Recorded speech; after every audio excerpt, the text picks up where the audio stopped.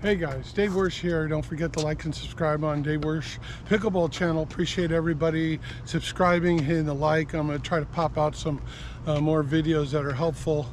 I was a tennis instructor and I did teach tennis, and I started playing pickleball also. And I found out pickleball was pretty nice for working on my short game up at the net, and reflexes are a lot quicker when they do fire a tennis ball at me and stuff at the net. So please subscribe to Dave Wirsch, the Pickleball channel. This one today video is about, what I'm going to do is a racket review or a paddle review today on my channel. We'll see if anybody likes this. This is this paddle today I'm just telling you about is a graphite Z05. And this is one of the first paddles I started with when it came out.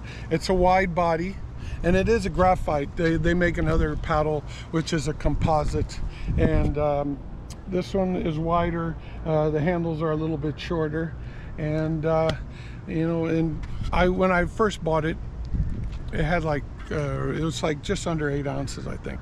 And when I first bought it, it had a review of like 5 stars, which was like one of the best paddles to play with and everything. So I started playing with it, and then, but one thing I did notice was on the paddle it had dead spots. So when I started dinking, I would get a dink over, and then all of a sudden I would dink and it would hit the edge, or near the edge, and it would die.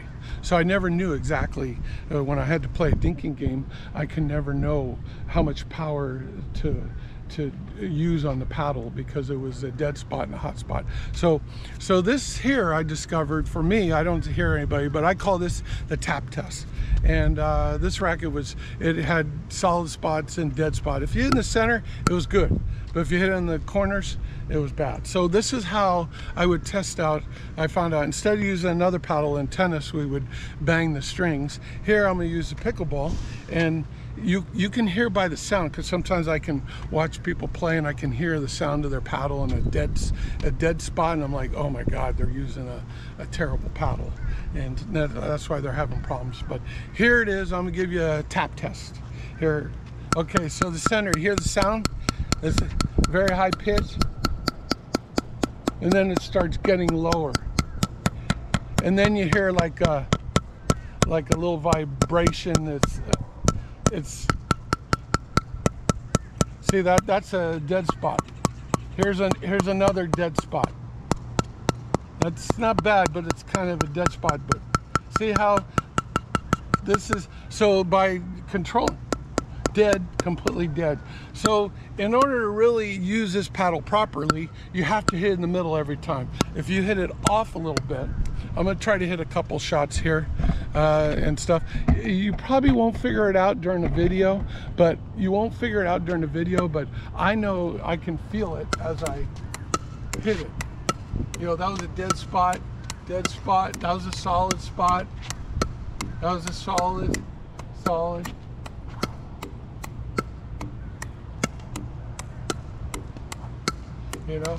It's not a bad paddle. I'm going to get a lot of people going, oh, I use this paddle, it's a great paddle.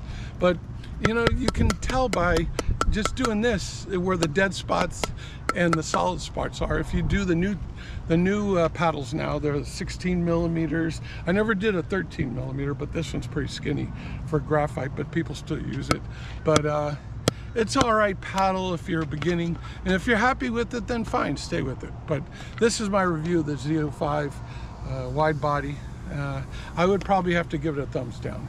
I wouldn't play with this paddle at all.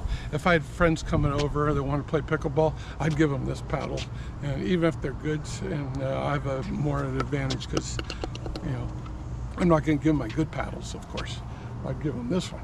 But I don't like the Z05 graphite. So if you do try to do a tap test to your paddle, maybe you can find out a little more. I'm going to do a couple more paddle reviews right now. So please subscribe to the Dave Wirsch channel. Hopefully this is helpful to you in pickleball. Thanks again.